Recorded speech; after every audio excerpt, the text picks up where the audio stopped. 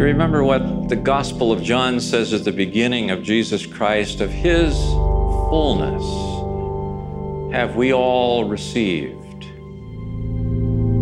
and unending waves of grace.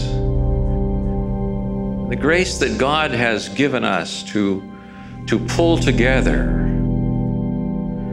the grace to outrun our plans, to override our mistakes.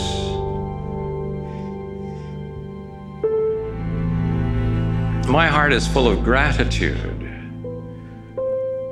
because I see in all of this the grace of our Lord Jesus Christ, who makes such things possible.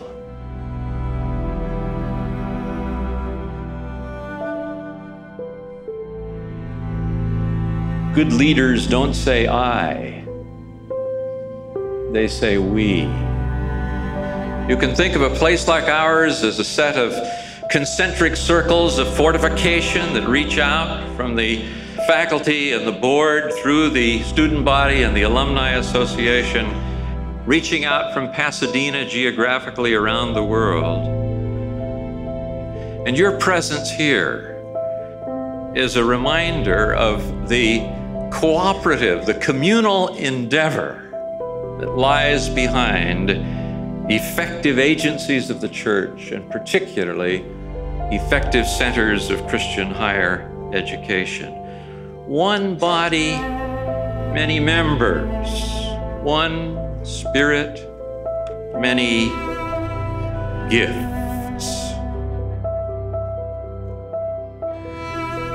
I have run my course for this particular time. Mission goes on. The mission is independent of me, independent of my presidency. It goes on, and it goes on in a context of promise, of continuity, because you care about it and you understand it, and you represent thousands of others who care and understand. We can say with the Apostle Paul, our labor is not in vain in the Lord. We can say with the Apostle Paul that the one who has begun the good work in us will carry it out, carry it to its fulfillment, its fruition in the day of Jesus Christ.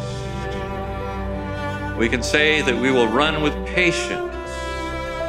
We can run with patience the race that is set before us. Keep running, looking to Jesus. Gratitude and cooperation and continuity.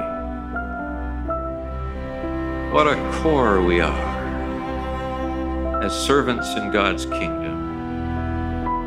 And it's the Church of Jesus Christ mobilized for action within the kingdom by the pressures of the Word and the power of the Holy Spirit. It will dominate my thinking through these next years of my life, as it has through the 30 years that I have lived and walked among you. Thank you, and may God bless you all.